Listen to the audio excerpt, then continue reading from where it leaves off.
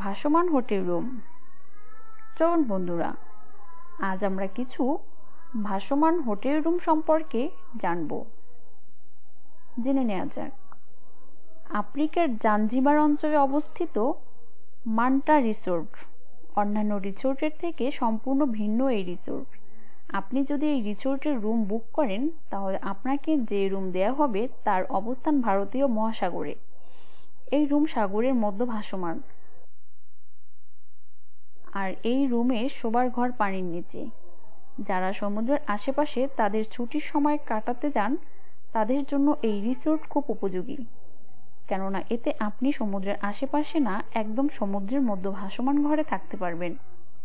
যখন চাইবেন সমুদ্রে গোসল করবেন, আবার যখন চাইবেন আপনার রুমের উপরে যেয়ে সূর্যের রোদও উপভোগ করতে পারবেন। অন্যান্য সব রিসোর্টের থেকে এই রিসোর্ট সম্পূর্ণ ভিন্ন, তা আর বলে বোঝানো যাবে না। আপনাকে যে রুম দেয়া হবে তাতে মূলত 3টি তলা থাকবে: ছাদ, ড্রয়িং রুম এবং মাস্টার বেডরুম। আর এই মাস্টার বেডরুম আবার পানির নিচে। আর মাস্টার বেডরুমে আছে বেশ কয়েকটি জানালা, যা দিয়ে উপভোগ করতে পারবেন সমুদ্রের নিচের দৃশ্য। এই মান্টা রিসোর্টের অবস্থান আফ্রিকার জাঞ্জিবার অঞ্চলে পেম্বা দ্বীপে। মূলত এই পেম্বা দ্বীপ সম্পূর্ণটাই ব্যক্তির মালিকানাধীন একটি দ্বীপ, আর এই দ্বীপ জুড়ে তৈরি করা হয়েছে এই মান্টা রিসোর্ট। এই দ্বীপের চারিপাশে নীল পানির সামুদ্রিক সৌন্দর্য, এছাড়াও সামুদ্রিক পানির নিচে প্রচুর পরিমাণে প্রবাল প্রাচীর থাকার কারণে এখানে সামুদ্রিক বিভিন্ন মাছের বিশাল ভাণ্ডার রয়েছে, যা অনেক পর্যটকদের বিশেষ আকর্ষণের কারণ, বিশেষ করে যারা পানির নিচে জাগত থাকতে আগ্রহী। এই মান্টা রিসোর্টের স্থাপনা যে শুধু পানির মধ্যে তা নয়, দ্বীপের মধ্যেও এদের নিজস্ব বিল্ডিং রয়েছে, কিন্তু বিশেষ ব্যবস্থাপনায় এরা চালু করে পানির মধ্যে ভাসমান এই রুমগুলির। ভাসমান এই রুমগুলি স্থল অংশ থেকে 820 ফুট দূরে সমুদ্রের মধ্যে ভাসমান।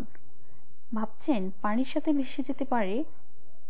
না, তা সম্ভব না, কেননা এই ভাসমান রুমগুলি আবার সমুদ্রের নিচে দড়ি দিয়ে আটকে দেয়া, যাতে কোনো অতিথি আবার হারিয়ে না যায়।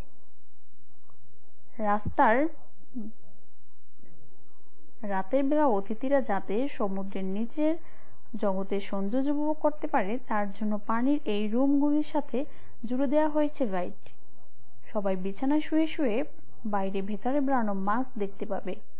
কেমন মজার অনুভূতি, তাই না? মাস্টার বেডরুমের প্রতিটা জানালা দিয়ে 360 ডিগ্রি কোণ পর্যন্ত সমুদ্রের দৃশ্য আপনি উপভোগ করতে পারবেন।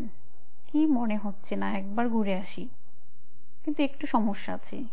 এই বিশাল আর আলাদা ব্যবস্থাপনার জন্য এই রুমগুলোর ভাড়া কিন্তু বেশ করা, পকেটের ওজনও বেশ কমে যাবে। কিন্তু যে সুন্দর দৃশ্য আর যে অভিজ্ঞতা হবে তার জন্য একটু পকেট হালকা করতে সমস্যা কি বলুন?